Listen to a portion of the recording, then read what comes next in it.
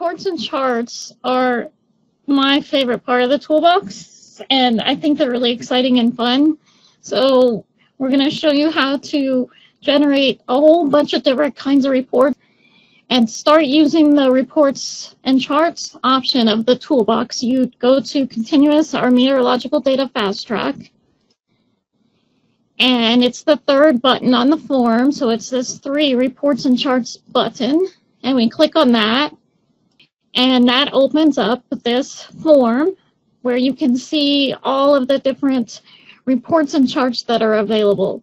So these purple buttons are all of the different reports and charts that the toolbox has. So the way this form works is that in this area that says input required, that's enclosed by the red border here, you have to fill this out first, and that tells the toolbox what data range you want for the reports and charts. So it works in order. So you have to go by order of site ID, sampler ID, pollutant, sampling year, and then the range. So we're going to start off with looking at our imaginary ozone data that we have imported into the toolbox.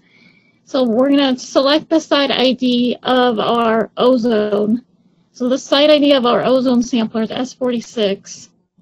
And the sampler ID is INO3, and the pollutant is ozone, and the sampling year that I have imported is 2013.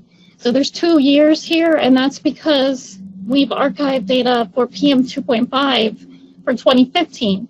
So this sampling year box just looks at everything you've ever archived and says what years are there. So there's 2013 data and 2015 data in the archive table. So for ozone, I imported 2013, so I click on 2013. And when I do that, the range populates automatically. And it populates, again, based on the archive table. So the only data I've imported into the archive table for 2013 is between August 8th and August 22nd. So when you start importing a lot of data into the toolbox, this is always going to be based on everything you've ever imported. So if you only wanted to look at 2 weeks of the data, you'd have to adjust this range, and you can adjust it by clicking on the drop-down. You also have the option of entering data directly into these drop boxes. Well, you can type in these boxes even though the values aren't in the drop-down list. Also is with QC data. You do a QC check before you start monitoring data. Maybe you did a QC check way back in before you started monitoring just to see if your sample was going well, and you can also look at your QC checks before you started monitoring data. So for me, I'm going to leave this as 8.8 to 8.22 because that's the range I want. And then you'll see this button here that says add temporary zero value pollutant records for data gaps in this range. What does that mean? So let's take a look at the help file and see if we can find information on what that means. Okay, so the help file, let's scroll down and see what we can find out here. So here is a little explanation of what this button does. And it says that it has the ability to gap fill for missing date and times in your pollutant concentration data. So in this particular range, the toolbox is going to look through that range and see if there's any data that wasn't logged by your sampler, and it can gap fill for those data. It gap fills by adding a qualifier of GP to your data, and it adds a zero value record to your data. We're going to show you in more detail what that is with the PM 2.5 data we look at, but let's go ahead and minimize this and try out this button and see what happens. So I click on this button, and it says for my ozone data, there's not any gaps. So I don't have to worry about doing any gap filling because there were not any gaps. So you don't have to do this step. Added benefit if there are gaps in your data, because then your charts, they look different. So if there's gaps in your data and you don't gap fill, then it goes from like 9 o'clock to 12 o'clock and say that 10 and 11 wasn't in there, then it just goes automatically. But we're going to show you that in more detail. So I'm not going to go too much detail right now. We'll show you that with PM 2.5. So now we're ready to look at some charts. We're just going to go down this form, and we're going to start with our quality control reports. And so we're just going to go to each one and see what they are. So, report quality control checks.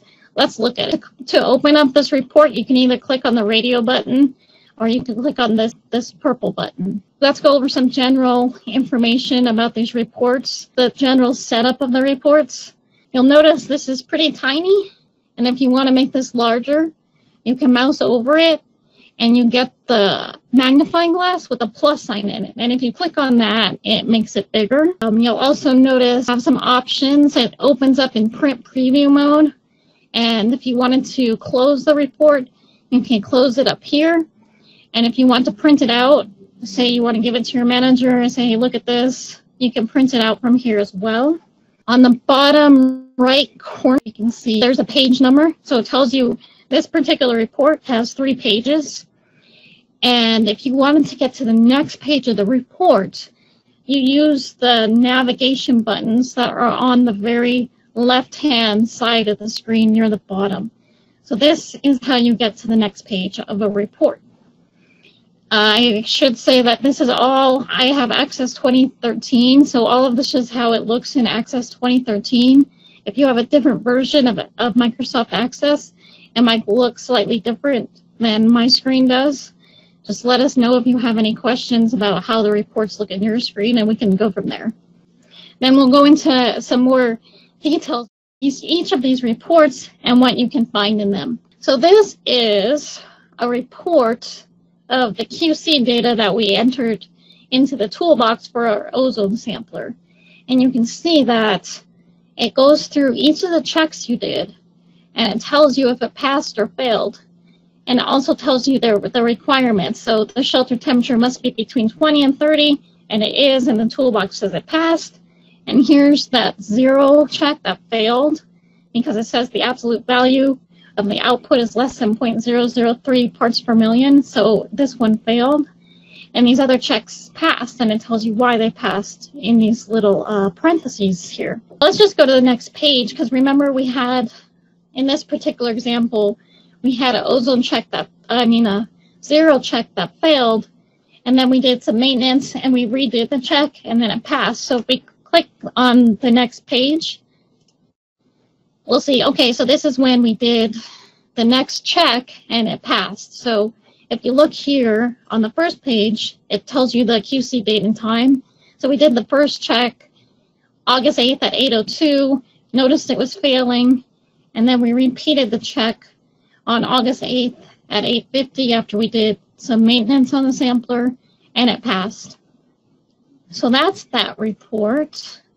And we can close this report and move on to the next one. If it's a report, it's preceded by report on the button.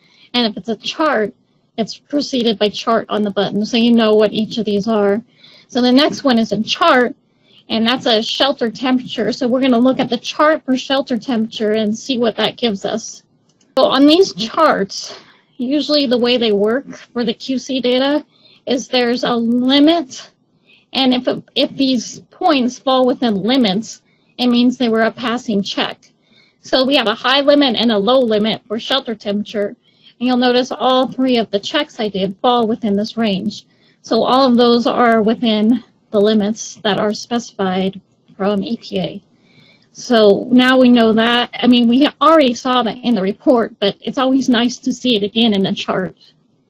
So that's that one. And now we have 0 checks. So let's look at our 0 checks. So here was that 0 check that failed, and you'll see it's way out of the range that it's supposed to be. And then we've got the second one, and then here, what happened? So we're missing a data point. I need to look at the report again because I'm not sure what happened here. Where is my point? So let's go back and look at the report. So I'm going to close this out and go back to the report and look at that last page. So that check on 8/22 looks suspicious. So let's see what was going on there. So the 0 check in that particular date and time shows no indication of pass or fail, and there's no display or data log or output listed here. So I must have made a mistake when I did the data entry for this particular zero check. And what I think I did was I think I entered 2 as a zero input instead of in zero device display or zero data logger output. I'm going to need to check my logbook on that. So I look at my logbook and say, oh boy, yeah, that was the problem. That 2 was supposed to be entered into the zero device display field. I better fix that. So now I'll show you how to fix a QC entry that was made incorrectly. So I want to close out of the report, and I can't fix anything in the report. The report, it just shows you the data. You can't fix anything from the report itself. So I need to go back in my QC form and fix this. So let's close out of this, and we need to get back to our QC form. So what I'm going to do, I'm going to make this smaller, this particular screen a little bit smaller so I can see the other forms in the toolbox. So I'm going to make this smaller. And the way I do it, and I click on the lower restore button and make this smaller. So if you mouse over that, it says restore window. So I'm going to do that. And now I can see just sticking out a little bit here, I can see the continuous or meteorological data fast track form. So I need to click on that, and that's going to bring it on top of this other form. So to access the QC form, I need to go back into data inflow, and I need to go back into enter quality control data. When you first open the QC form, it's always going to be a blank record because it assumes you're going to be entering a new QC check into the toolbox. So we need to find that QC check that we already entered. So to do that, we have these search options up here. So we can search for a particular check by entering the pollutant and the QC date of that check. And these are drop-down boxes. So we can click in the drop-down box and say, okay, this was an ozone check. And it occurred on 8/22. So here's the 8/22 check. And then we click on the search button. So then we can see our check, and now we can fix our error. So the error occurred on the zero check, and what I did was I entered 2 into the zero input known field when I should have entered it into zero device display. So I need to click on that zero input cell, and I need to change this from a 2 to a 0 because I know my zero input was supposed to be 0 since it's a zero check. So my known is supposed to be 0, and I had just incorrectly typed over it as a 2. So I need to highlight that and type a 0 on my keyboard. And then I can tab to the next field, which is zero device display. And I can enter a 2 as is recorded in my logbook. And then what you need to do, and this is important, is that once you enter it, make sure you tab out of that field, because the toolbox, once you tab out, a check to see if that was passing or not. And if it turned out that was a failing QC check, then you might need to flag or possibly invalidate more of your pollutant concentration data. So let's tab out and make sure that nothing goes into the zero qualifier field. So nothing happened. So that means that QC check passed. That zero check was okay. So I don't need to take any further actions to flag or invalidate any further data. So I've now fixed this problem, so I can exit out of this form, because all I wanted to do was fix that one little problem and exit out of this form. Now I can exit out of this form as well, because I don't need to be in this continuous or meteorological data operations form, so I can exit out of this. And now I'm back in the continuous and meteorological data fast track, and I click back on reports and charts, and we're back in this form. So let's see if this was successful for sure. Let's take a look at our chart again. And now we see we have 3 points. So that was a successful fix. It shows that it's within the range, and it was a passing check. That's what I wanted to look at on that chart. Everything looks good now. And interesting, I had this 1-0 check that was way out of range. We know that. We know we fixed it. And so we can close out of this report and go to the next one. And you don't have to look at all of these reports every time you go to reports and charts. I'm just showing you all of them right now, because I'm showing you what each of them are. just do the ones that are appropriate for you and the ones that you want to look at. You don't have to go through and do every single one every time you're in this reports and charts form. You can pick and choose. So the next one is the chart QC relative percent difference. So let's take a look at that chart. And what this does is it calculates the percent difference between the known and the measured value for each of the QC checks you did. So each of the known and measured, remember I think I did 4 of them for my sample. So they're all on here. And this report shows them all, so it's kind of hard to see, but this is the relative percent difference. The highest relative percent difference happens to be the QC check 1, according to the legend. So this one was a little high, but again, it wasn't above the maximum for this particular check, so it's still passing. It's just a little higher than the rest of them. So that's that chart. And then the next chart is the co-located samplers concentration chart. That's for if you have 2 samplers that are located at a site and you want to compare those 2 samplers. I don't have 2 samplers for my ozone data. I just have the 1 sampler. So I'm not going to click on that button since I only have 1 sampler. So I move on to select QC check number and these 2 reports under it. So what this does is it allows you to look at one of your known versus measured checks. So remember I showed you on that previous one where they were all like close together. Well, this one allows you to look at just one of them at a time. So remember I pointed out that the first one, the QC check 1, was the highest of them. So I want to look at that one. So I'm going to select QC check of 1. So that was the first one. And then I'm going to look at just the relative percent difference for that one. This is how that chart looks. And it's a little clearer since we don't have all of those points. And it just gives you a clearer picture if you just want to look at one of your QC checks at a time. And again, here's the limit of whether or not this check was passing. So since these relative percent differences were all lower than 7%, this is a passing QC check. Then we've got the known versus measured chart, and that's the same kind of idea, but it shows the known line and the measured line instead of the percent relative difference. So let's take a look at that. Here's the known. So we always had a known value of 55.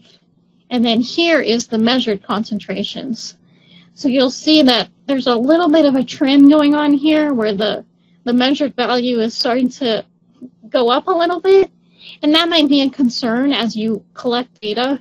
And that might be something you want to watch. So after you've done a couple more QC checks, if this line continues to go up, so that's something you want to look into your sampler and see if everything's okay with it. You know, I don't know if this is going to continue or if it's going to start going down. So that's to notice from this chart. The next couple of charts are the report QC completeness and the report QA completeness. This is a new addition to this version of the Toolbox. So these charts are new to this version. And they show if your QC check and your QA check were performed at the required frequency. And in this context, what QC and QA means is that the QC checks are the routine checks that you do on your sampler. QA checks in this particular context means that was performed by an outside agency. So and you enter that information into the toolbox. So let's take a look at QC completeness and see what that brings up. What this tells us is that for this ozone sampler, we're required, according to the EPA requirements, to do checks every 2 weeks. So it tells us if those QC checks were completed at these frequencies. And one thing to note here is that just because the check was completed, it doesn't mean it's passing. So the only check that the toolbox is making at this point is whether or not the check was completed.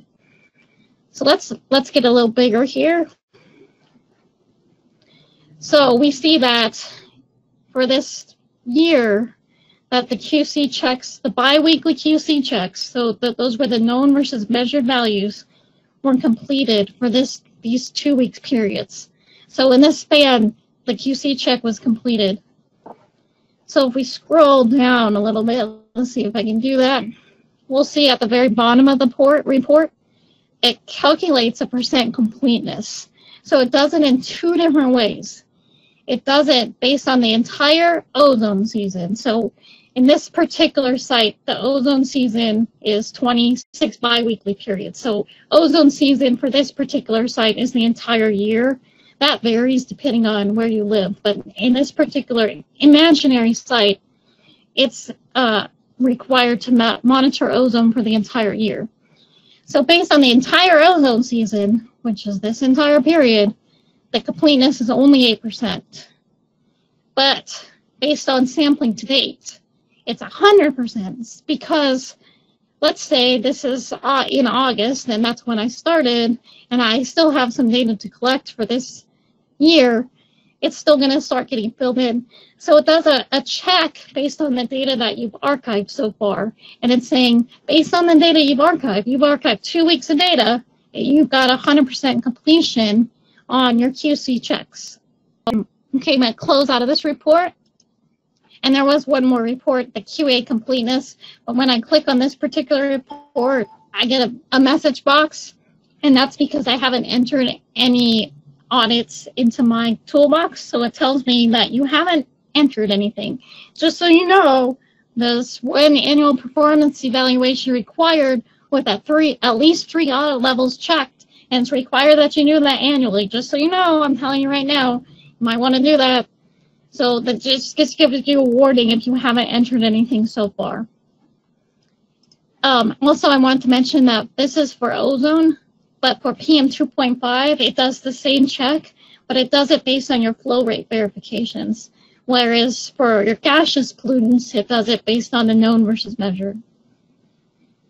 So that's all of the quality control reports and charts that you can play with and information from in the toolbox. Then we will move on and go into these next reports and charts, which is based on your monitoring data. So the first one is the report hourly concentrations. So let's click on that and see what we get. So what this report does, let's make it a little bigger, is that it gives you the start time and the date, and then it shows you what the concentration is, and then it shows you what flags you added to your data. So notice my first concentration is nulled. Why is that the case? That's because I invalidated that data. So we're not seeing the invalidation code here, we're seeing the flag. So we're seeing the toolbox flag. So this was my level 10 that was out of range, and I had that failing QC check. So I invalidated that data. And when you invalidate the data, it shows up as a null in your reports and charts. So on the other hand, we also have these concentrations that are shown, and they have a flag as well. But we didn't invalidate those data. So that's why these are shown and this one's not. So this is an important example of what final data validation does.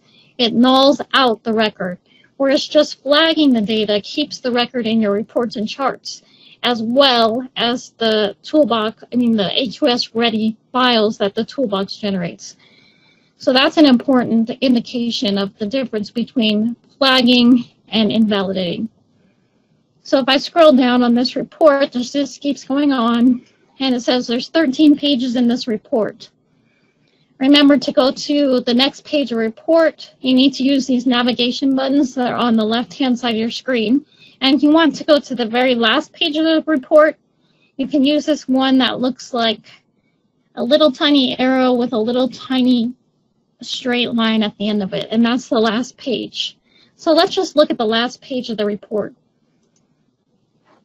So on the last page of the report, you get some summary statistics. So you get an average, a medium, a minimum, a maximum, a 99th percentile, as well as a completeness. And all of this is based on the range you selected.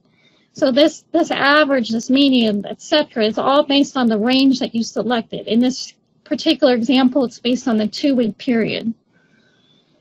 So completeness is also based on that. So why is this 92%? Why is this not 100%? The way completeness works is that once you invalidate a data point, that's no longer counted towards completeness. So we invalidated a couple data points, and that took away some of the completeness. Additionally, when completeness is calculated by the toolbox here, it's looking at the entire day. So notice we stopped our day of 8:22 at 7 a.m. So the toolbox is counting anything after 8:22 at 7 a.m. as missing hours. So that's why you're getting a lower completeness. When you import the next 2-week sampler into your toolbox, it's going to see those data in there, and it's going to say, okay, never mind, that was just because that person didn't import data yet for there. So completeness means a little bit more the more data that you import into the toolbox. So that's why that completeness is not 100%. So that's that report. Close out of this. And now we can look at a chart. So let's take a look at how a chart looks of our hourly concentration data. So this is how the chart looks. At the very bottom of the chart, it always tells us what the maximum pollutant concentration is for this selected range. So for this selected range, the maximum happens to be 85.4 parts per billion, and it tells us when it occurred. An important thing to note about charts and the toolbox is that when you start getting a lot of data, it is really difficult to see anything meaningful. If you're looking at a huge range of data, like more than 30 days, that's probably about as much as the toolbox can show you with meaning. So if you wanted to, you could copy this data into a spreadsheet and do some more manipulations to the charts in Microsoft Excel. Of course, you can always change the date range too. If you wanted to just look at a particular day, you could change the date range as well. But I'm going to show you how to do that, just so you know that you can easily get the data into Excel and do further manipulations on the data if you are not comfortable with how the data is showing up in the charts in the toolbox. So I'm going to close out of this for now, and I'm going to show you how to get the data into a spreadsheet. So at the top here, we have this view data in spreadsheet format, and right now it's set to no, and by default, it's always set to no, because you want to look at the reports and charts and not the spreadsheet.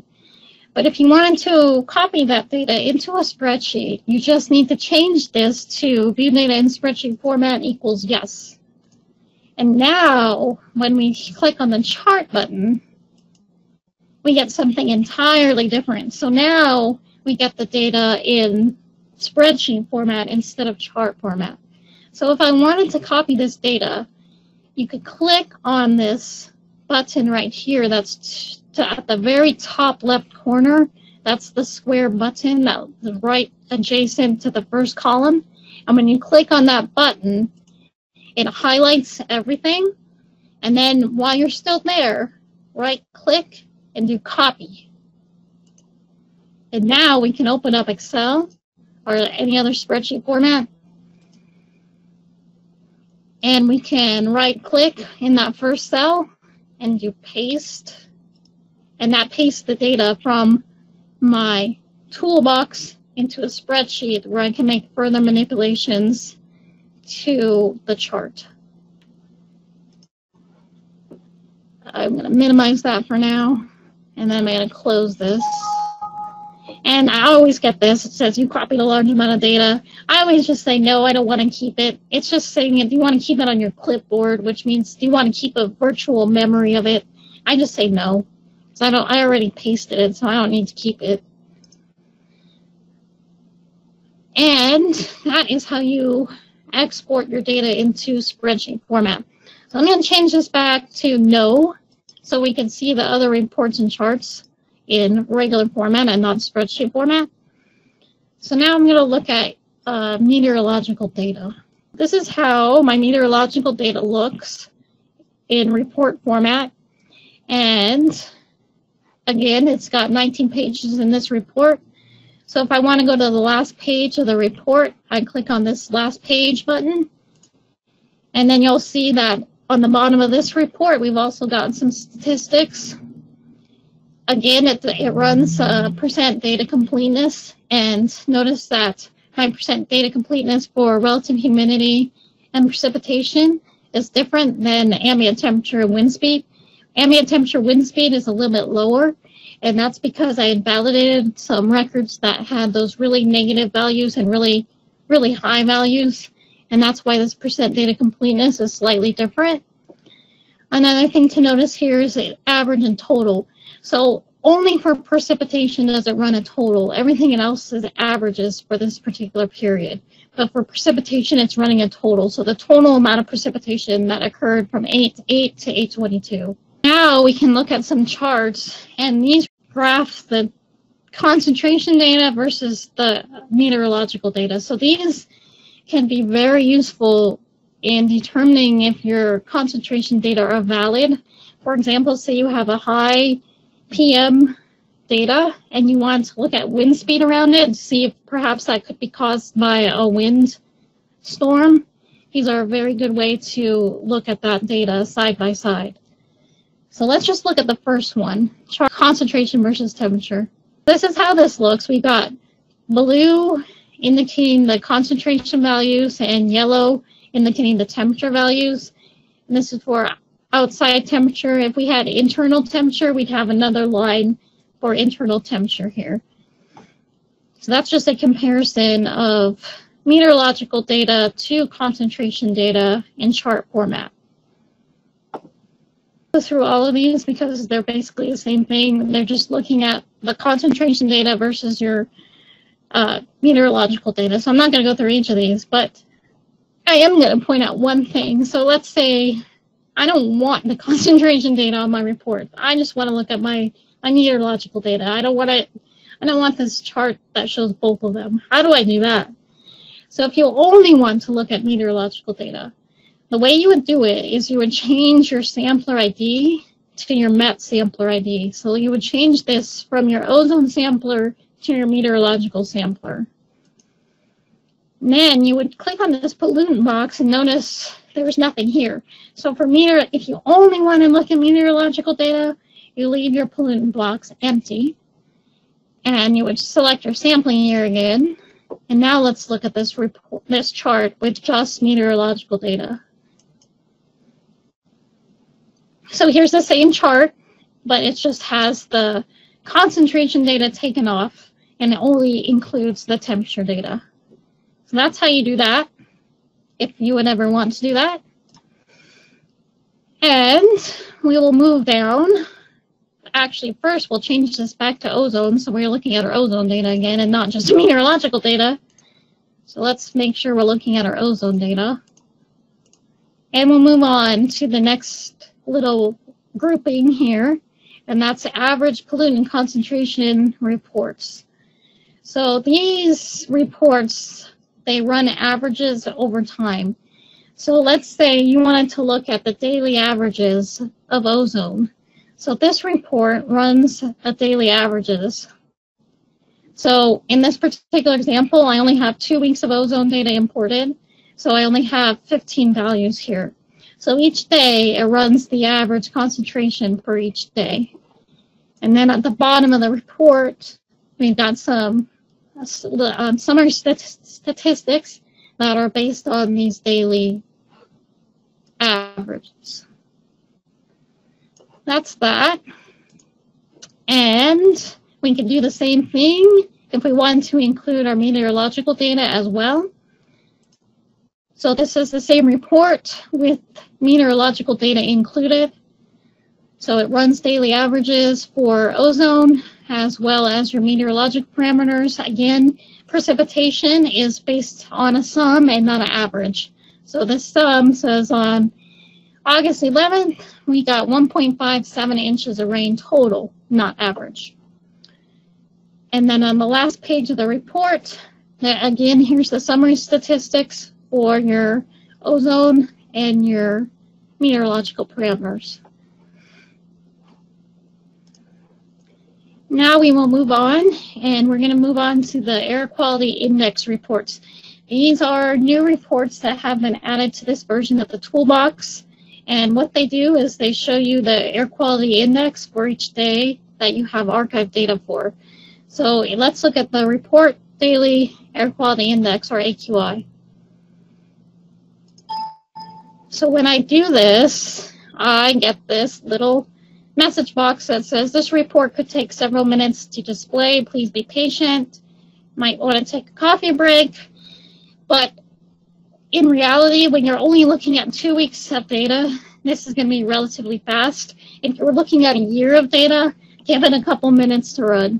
But we're only looking at 2 weeks worth of data, so we're going to just say okay, and this is probably going to just pop up really fast. A couple seconds. These are complicated reports. Okay, so now it pops up, and what we're seeing here is that it shows us the AQI value that's calculated based on, if you know anything about the AQI, there's a certain way to calculate these values. And then that's this calculation. And then it tells you the AQI description, and it's color-coded based on the AQI. So it tells you when we're starting to get unhealthy, and when we're good, when we're moderate. And then if you scroll down, it also gives you totals. So you can see for this particular 2 weeks, most of the days were moderate. And you can close out of that. If we want to see the same data in chart format, we can do that. And it says again, it could take a while. Just click OK. And now we see the same data in chart format. So these little numbers that are on the side of the chart indicate how many days fall into each of these categories. So again, you can see the majority of this pie chart is yellow, so most of the days were moderate. This particular chart is a little different, is that there's no print preview button because this is not showing in print preview. So the way you close out of this particular chart is by clicking on this lower X button. And then we've got a couple more reports. And these are, if you wanted to look at a different averaging period that's not daily. So let's say I want to look at the average every week instead of just daily. So you would enter an averaging period here. So for a week's worth of data, I would enter 7 days. So I want to see every 7 days what the average is. You click on report, and then it shows you every 7 days, it shows you the average, the minimum, the max, the count, and the standard deviation. And like I said, we only have 2 weeks of data imported so far into the Toolbox. So for that last period, which starts on 8/22, we only have 8 records so far. And as you add more data to the Toolbox, that's going to change. And we can do the same thing for meteorological data. And this shows the same thing for meteorological data. Again, precipitation is summed, and everything else is averaged.